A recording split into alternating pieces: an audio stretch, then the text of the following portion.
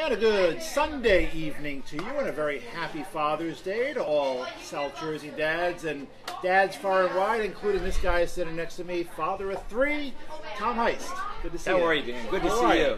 And thanks for kind of coming in on a holiday. Yeah, my pleasure. I know you guys had a nice family breakfast with the kids. Yes, we did. Some yummy pancakes and syrup. One of my favorites. Nice. And we brought dads. Always eat too much. Mom had a 57-degree rainy day back in May for Mother's Day.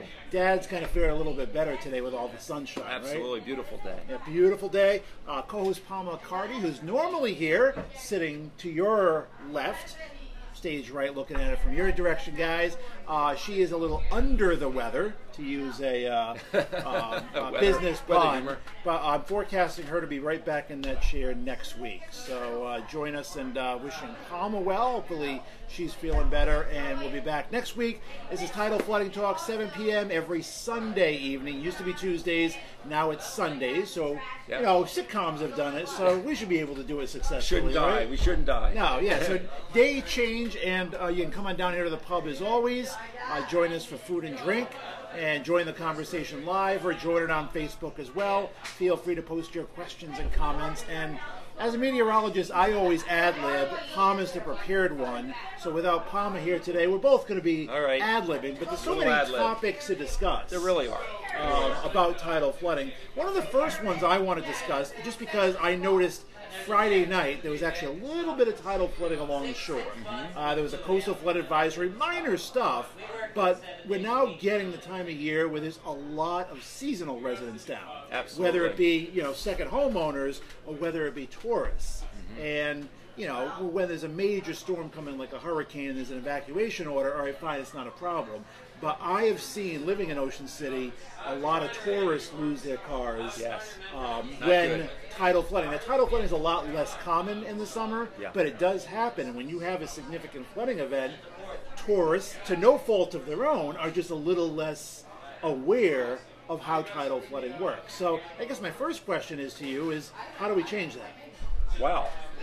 Communication is the key. I think most towns have billboards, you know, to warn people. Or actually, the billboards are there to just announce different venues, you know, where direct people to the beach, what entertainment's taking place. You know, they might want to put a little warning that tides could be higher, including water on the street. I guess that's one way of doing it. We send a lot of communication out to our clients via email, via text alerts. So I think the communication piece is getting better and better. I'm not sure it's quite there in terms of being able to reach the day visitor. Right. You know, who's coming in to spend a day at the beach. And I think one of the challenges, too, is teaching them, all right, you know, tidal flooding is going to occur. Where are safe places to park? Because, you know, locals know, all right, moderate flooding is coming up. I'm not going to park on Haven and Ocean City. I'm not going to park on, you know, this street in Margate or this street in Wildwood. But again, tourists, not through, you know, they're not at fault just because they don't live here. They may not be aware of, all right, where is a safe place to park? Right. And most towns are getting better at fixing the daytime flooding problem, you know, from the rain and from the small tidal events. The drainage is improving, the pumping stations are improving. I know that most communities have major projects at work right now. They do, and it's something that we're getting better, and I think a lot of the nuisance stuff we're getting better at. But as we've talked about on past shows, it's something that will never totally go away, because especially the bigger events, you know, the nor'easters and the hurricanes, not going to go away. We are now in hurricane season. You know, June 1st it begins. Yes, we are. We know in South Jersey that hurricane season, you know, our prime, I always say, is August 15th to October 15th. But of course, you can get storms outside that range. You really can, yes. And you have to be ready the whole season. So what's something as hurricane season starts that coastal residents, both the year-round and the seasonal residents, what's something we should do, you know, at the start of hurricane season?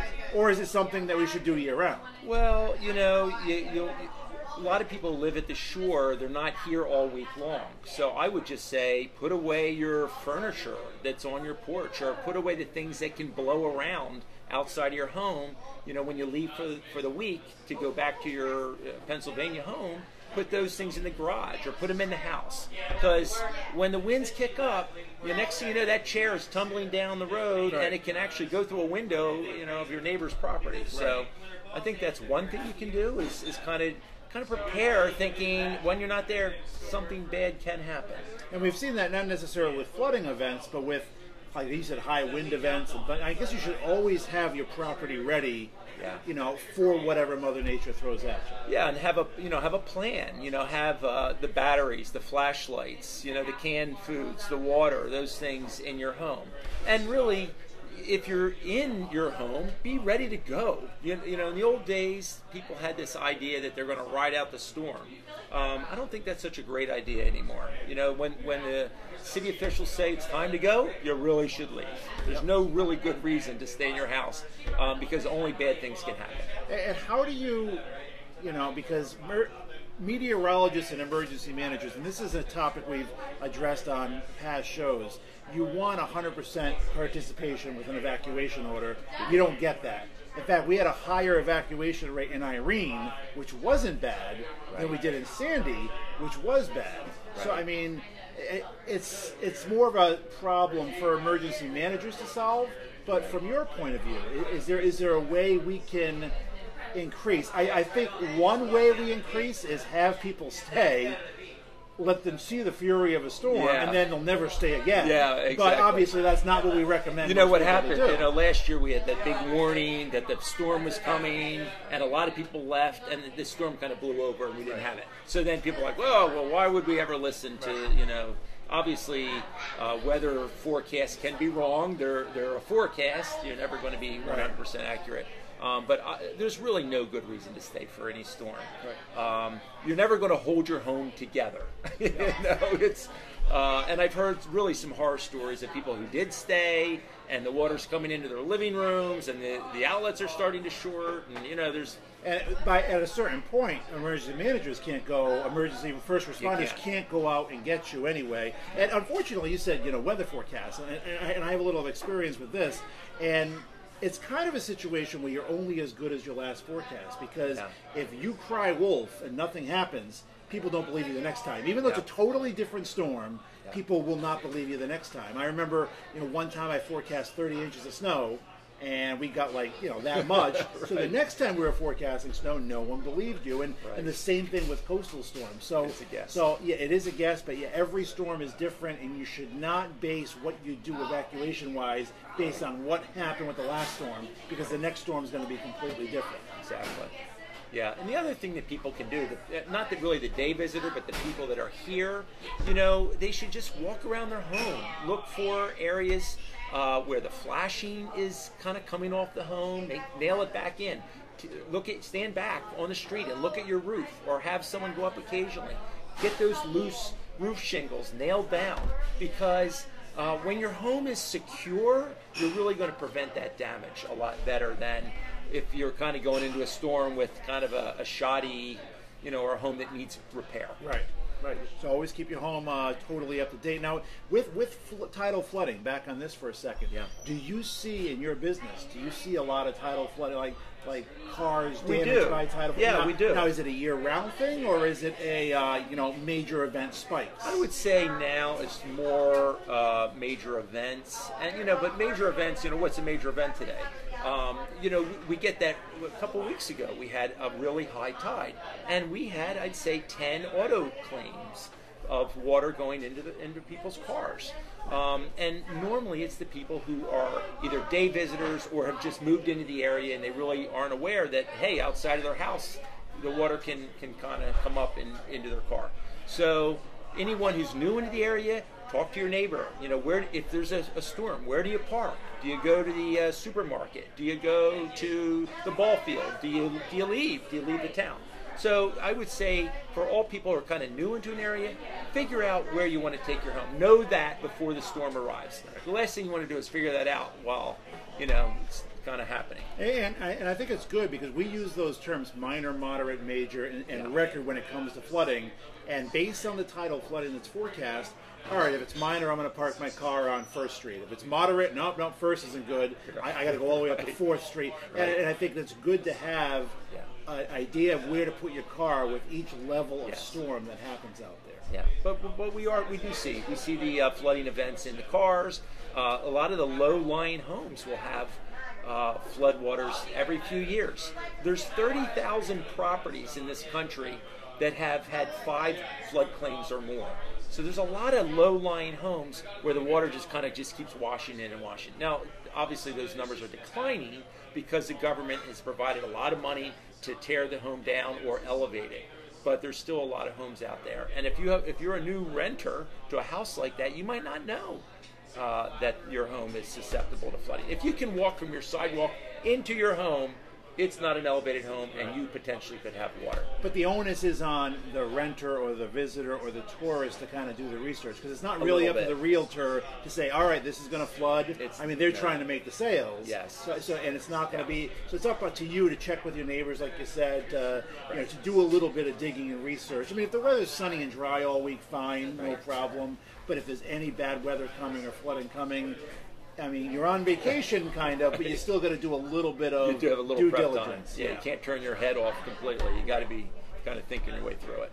What's your biggest flooding memory? Being an Ocean City resident and business person for how many years now? Let's go resident about first. 30 years. Okay. I've been in business at the Thomas Heist Insurance Agency. I've been here essentially all my life. I came to the shore when I was 2, and I'm 50-ish. So I guess I like to ask that question. What's the biggest thing that sticks out of you? Is it recent or is it? Well, it's funny. When I was probably 12 or 15, we had a storm, a hurricane, and I don't think it hit us directly. I know it didn't hit us directly, but my father, we decided to stay. We were stayers. We weren't leaving the island. Of course, back then too, mandatory evacuations may not have been as prominent and pronounced as they are now. So I think I was 12 years old, and I told them I wanted to go out in the storm, and they tied a rope around me. And I remember walking outside and holding onto the rope to see if the winds would blow me down the street. So that was kind of my first memory of a storm. And did they? No, which is a good thing. They probably would not have let me outside if the winds were blowing that hard. But when Superstorm Sandy hit, I did leave, and we have a ground floor garage and elevator, and I had cameras on the elevator, and we were in Philadelphia, and I was watching the waters rise in the outside of the garage and come into the elevator lobby and kind of coming up the wall, and I'm watching all this happen, and all of a sudden the camera turns off. We lose our power, and it goes blank. And I literally thought, our building is gone. It's it. It's going to burn to the ground or something awful. And I came back about 4 days later, and we had about 4 foot of water in our garage area, and the bay mud was inside of the building, and it was just amazing. So we have another office in Margate, and I said, Margate's got to be gone, because it's one of those situations where you walk off of the sidewalk into the building, and I walked in, and there wasn't a drop of damage. So it goes to show some areas you can have high water, and other areas it drains well. And it shows you island to island is different, storm really to storm is different. I mean, you could have something like leaves clogging a storm drain, like during one storm and not another, that could totally throw. So not every flooding situation is the same, and every situation is different. Yeah, the Sandy event really changed my life because of the amount of damage and the number of people and families affected by Sandy. It's really a difficult time to watch people lose their homes and kind of go through that process of trying to rebuild. But we've gotten there in most cases. How taxing was it on insurance agents after a major storm? It's emotional. We had 3 employees who personally lost homes, and we're asking all of our employees to work very long hours and taking claims. So emotionally, it was about a year's time where we were able to finally take a deep breath and say, I think we're through this. But, it's a tough time. It really was. But your building in Ocean City is raised. It's just the garage. Yep. So you guys did things right when you built that, or when you moved there. Yeah. Did you have it built, or did you? We did. We had that building built for us, and we had the parking underneath and the office space above, which was a great idea. When they first built the building, they actually built it, and I walked into the elevator machinery room, and all the machinery sitting on the ground. And I said, why is the machinery on the ground? well, this is how we do it. I said, it's got to be up in the air. So they said, it's going to cost you another $3,000 or $4,000. I said, well, I got to spend the money. Well, the sandy water came and within 1 inch of the elevator machinery. I was so happy that we had elevated it, like literally 4 feet in the air, and it was not damaged. And that would have been another probably $10,000 or $15,000 worth of damage. And that's why you see most homes have, air conditioners, heaters, any big expensive units are elevated, or at least should be elevated. And really, FEMA requires that. So if you buy a new home and you walk around and you see your condenser out in the yard, number one, your home's not in compliance. Right. And number two, if you elevate that air conditioner condenser to the same height as your living space, you're going to save a lot of money on your flood policy. Yeah. So there's less and less of those problems out there, but there's still a few. So, that's one of the simple recommendations is, where's your air conditioning condenser? Is it on the ground? Elevate it. Right. You were talking off air before the show about the anticipated upcoming renewal of the National Flood Insurance Program. Yes. Want to give us a little bit of an update on that? I can. It was supposed to renew back in September of last year, and we've gone through a series of temporary renewals, which is basically just saying we're going to renew it for another 60 days. It's coming up again at the end of July. I think everyone's in Congress and the Senate and the House have agreed on what they want. There's an affordability component that will help people who can't afford their flood insurance, as determined by their income. They're going to have some subsidies applied to their flood policies, and that's going to be very helpful. I think there's going to be more information shared, FEMA sharing information with the private market to enable private market to use that information to essentially compete against FEMA. We're seeing that happen today. And competition's a good thing because it lowers prices for everyone. And FEMA, I've heard, may make insuring businesses optional. So that'll be interesting to see if they allow that. And why that change? Is there a method to that or a thinking behind it? I think it's businesses, I guess, have more assets, and it would just become up to them whether or not they want to insure their building for the risk of flood. I don't know how that'll bear out with the mortgages companies. If they have a mortgage, the mortgages companies may still require that flood insurance. So that's one thing. And I think there's also some talk of increasing the limits available for homes. Today, it's the maximum you can buy from FEMA is $250,000. And if you have a $750,000 house, you have to buy what's called an excess policy. And there's some talk that FEMA may allow you to buy more coverage within the FEMA umbrella.